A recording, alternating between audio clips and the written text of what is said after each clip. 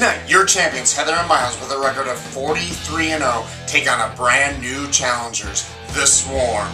Are you ready? I'm ready! I'm ready! I'm ready! I'm ready! I am ready! We're ready! Tonight, in another round of Cagematch, your champions, Heather and Miles, with a record of 43 wins, attempt to tie the all-time record at 44 wins. But tonight, they face the legendary team, the Swarm. They are here to fight and see if they can take that championship from Heather and Miles.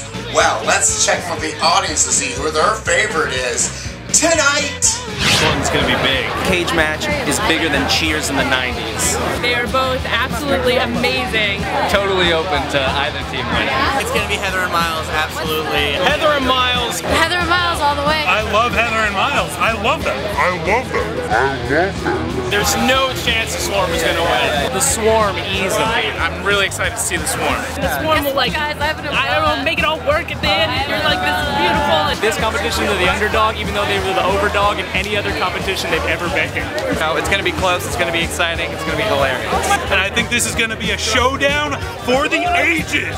Let the cage match begin. In tonight's competition, your champions, Heather and Miles, will be going first, followed by the challengers, the Swarm. Now, let's see some show highlights and see who won the show tonight. Bad history with Santas. Come here. You're not even a man. Got a beard. Can I just say that it's weird for you to walk around and port arms all the time? One day's coming over the horizon. You gotta be prepared at every moment. I see Red Dawn 117 times. The old one or the new one? You see the new one yet? There's a new one? To run me. Look at you, I can't tell any one of you apart. You're all the same to me. Oh, stop staring at me through your dead eyes. You're all lemmings. I'm like, oh, I see, I'm already here. Yeah. Who the fuck wears rings anyway?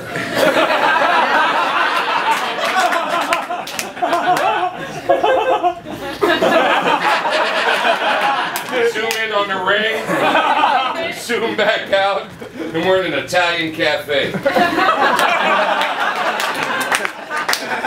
can't make this kid. This kid is a loudmouth. He's gonna get shot in the first week, I'm telling you. He'll fucking get shot in the head, Louis. He'll get shot in the head. I understand all that. Are you Italian? Are you a Italian? Hey, Italian as Italian man can be. You're kind of tall here. What? You're kind of tall. I'm kind of retarded. I was wandering the aisles thinking, wonder where all the good shirts gone to.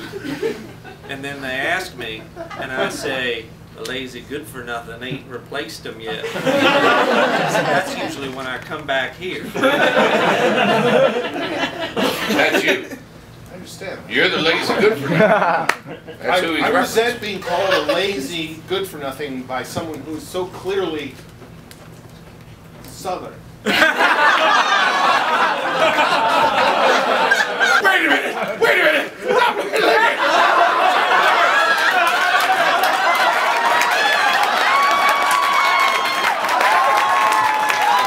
That team returning next week. Tying the record and still your champion!